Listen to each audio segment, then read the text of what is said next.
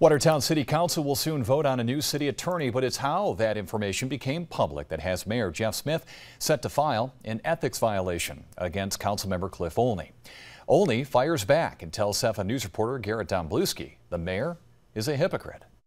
For city governments, executive sessions allow sensitive or private information to be discussed openly but away from the public. After a September 4th executive session for Watertown's City Council, however, information discussed about the city's lawyer became public, with reporting by WWNY TV and other media outlets on a plan to replace lawyer Todd Ballard.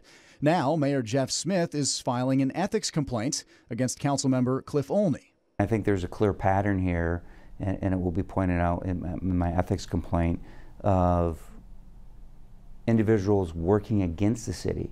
Smith says between last week and other instances, Olney has repeatedly shared information discussed in executive sessions with media and with lawyers who do not represent the city. Today, Olney elaborated on that executive session from last week, saying that council took a tentative vote on putting forward a resolution to change its legal counsel.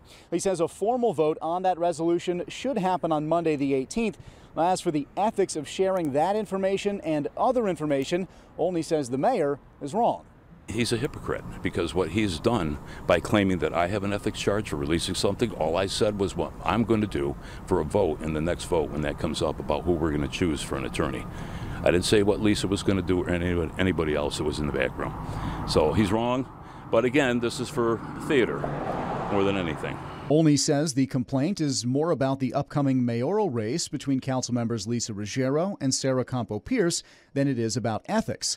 In a statement announcing the ethics complaint, Smith also alludes to closing documents from the city's purchase of the now Thompson Park golf course, the contents of which he says are extremely disturbing and says could be seen as a cover-up.